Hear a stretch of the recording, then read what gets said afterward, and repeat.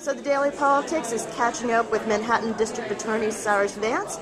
And what are you working on and what's on your mind lately? Well, I'm up here at the Daily News talking to the editorial board about our priorities in the DA's office, and really my job is first and foremost to make sure that the streets of Manhattan are safe and that crime stays low. And so what I'm working on is policies within the office, first and foremost, to make sure that we protect people residing in Manhattan.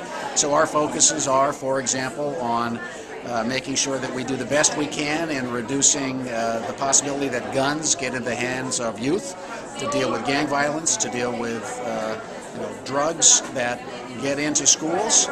We are very concerned about more support for cases involving domestic violence,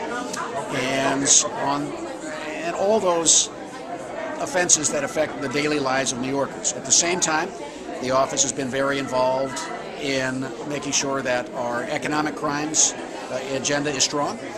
So we have been opened up a cybercrime unit to help us with cases that not only involve crimes against businesses like hacking, but also crimes on the street. And we have been involved in announcing a major economic crimes bureau to make sure that our office's enforcement activities in the marketplace are aggressive and appropriate.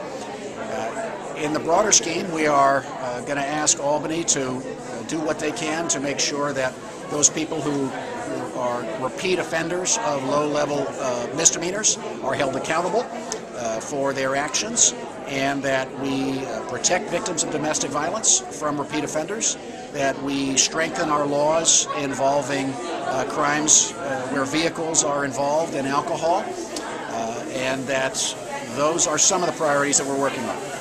And a lot of people have been still talking, obviously, about the possibility of the KSM trial being held here in New York. Some people obviously very vehemently against it, but no final decision. So is that on your mind, and what do you think about that? Whatever decision is made by the federal government, our office will, of course, support. I will tell you selfishly that our office, which handles 100,000 cases a year, is about a block away from where that trial would take place.